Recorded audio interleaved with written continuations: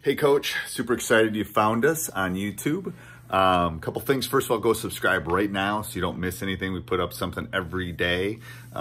Great resources. That's the first thing. Second thing is go over and check out teachhoops.com for coaches who want to get better. If you want to win some state championships, you want to coach some professional guys, let me help you do that.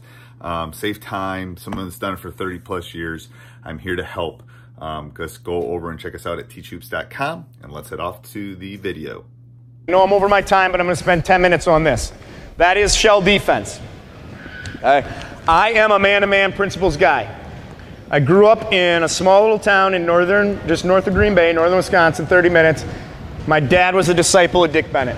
So I learned Pac-Man principles from the time I was this tall on. Okay? Every camp I went to was drill for skill. We were in shell defense for an hour. Okay? At the JV level, I pretty much exclusively played man-to-man help pack principle defense. Okay, we extended a little bit where our pack was. We did some switching concepts, but for the most part, the fundamentals stay the same. Okay, so what I need is 4 guys on offense. 1 at the wing, 1 at the point, and wing. And then I need 4 defenders out here. 4 defenders out here. Matchup, however, does not matter. Okay, this is a 4v4 shell. You can do 3v3 shell defense. Especially with the young kids, I think the less bodies that are on the court, the better it is to teach the fundamentals of it, okay? I love 3v3 concepts. We play a lot of 3v3 in our practices, 4v4. It's more space, forces the defense to have to work a little bit harder. But the ideas stay the same. Okay? There's 3 things I want to hear us yelling out. Okay? Ball is the first position. That is the man who is on the basketball. You are the ball defender. You should be yelling ball, ball, ball, ball, ball. Okay, I got the ball. Okay, if I am 1 pass off, which would be this defender and this defender, I am yelling gap because my responsibility is the gap. So you guys need to be a little bit lower and a little bit wider. Okay, so if you're on the ball, gap position is split the difference right here. What I am trying to deter this ball handler from doing is a straight line drive. Yes, perfect. And what you will hear me yell 1,000 times over is let your positioning be your help. Okay, which means we actually jump to the basketball. So if both guys jump to the basketball, both in the gap. Now you are way too focused on a man who doesn't have a ball. I'm here. Split the difference. Okay, another key, we all need to keep our butts to the baseline. Okay, butts to the baseline keeps everyone in a help position and in a flat triangle. So I can see the ball, you, and man. We are making a flat triangle right here. Okay? The last position is help. Okay? Your man is 2 or more passes away. I don't want you hugging this lane line. I want you in the middle. But we don't rotate over to the ball side. We stay on the help line, which is a line right down the center of the court. Okay? The theory behind this, if I make a skip pass over the top, go ahead, Reese.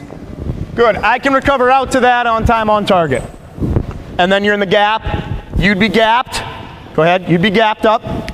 You're in the mid, yep. And then you're down in the help line, good. Okay, now the extension you make, and 8th graders, you could have this. Okay, if there is somebody that's a great 3-point shooter out there, and you're on the help line, that's why all the 3-point shooters go to the corners in games now, because it stretches this help line. You may have to be a step off of that. You may be hugging the lane line on that. Okay? I didn't have too many games at the JV level where we needed to do that. I'm more about showing bodies to the ball and not giving straight line drives. Does that make sense? Okay, let's start with the ball with Drew. We're just passing the ball offense. I want you to hold it for a 3 count. Okay? Defense, you need to identify where you are supposed to be. Here we go. Good, pass it. Ball, ball, ball, help, gap, gap, gap. Good. Good. Okay, now hold up, hold up, hold up. How many passes away are you? 2. So yeah, you are help line, you are help line. So you 2 are actually stacked on the help line right here. Okay, you're gapped. Good. Keep it going. Move the ball, move the ball, move the ball. Identify, talk, talk, talk. Are you ball, are you gap, are you help? Let him know, let him know, let him know. High hands, high hands. Good, freeze. Reverse it. Offense on defense, defense on offense. Hey, Coach, so pumped that you found us. Make sure you like the video. That helps us a ton. Make sure you subscribe and like, and also go over and check out teachhoops.com for coaches who want to get better. Identify where we are. Good, good, good. Here we go. Move the ball. Hold it for a 3 count. Get there. High hands. Good. Oh, whoa, whoa. Ball back, ball back, ball back. Get where we are.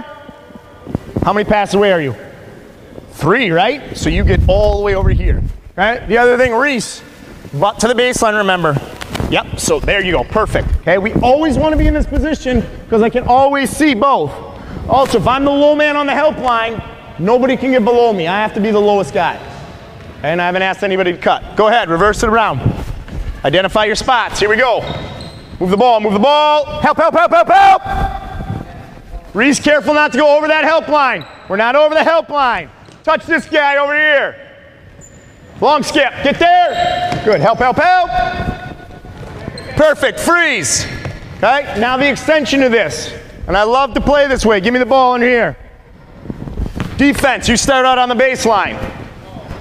This is 4v4 shell closeouts. 4v4 shell closeouts. And what I'd ask our offense to do in some of these situations, first it may just be pass and cut. Offense, you're limited to 3 total dribbles. That way we're not going one-on-one. We don't have all the fancy dribbles which drive me bonkers. We're actually trying to move the ball and execute with cutting, passing, those kinds of things. Okay, but the defense starts out here. As a coach, you may have another player. I'm going to pick any of these 4 to pass the ball to, and we're closing out in that manner, okay? You need to identify your ball, gap, help. We ready? Where you jump? Right to the middle. Help line, help line, help line. Good. Aye, aye, aye. Good talk, good talk. High hands, high hands. Good. Reese, I like that, I like that. Get to the help line. You got to know where you're to. Get down, got down. High hands, high hands. Good. Switch, switch.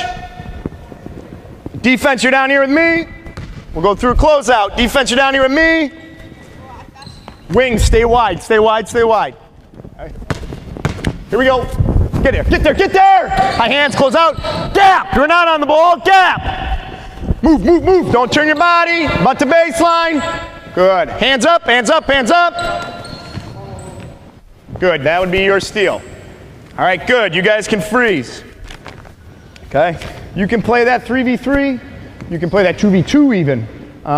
In that case, you're either help or your ball. There's no gap position in there.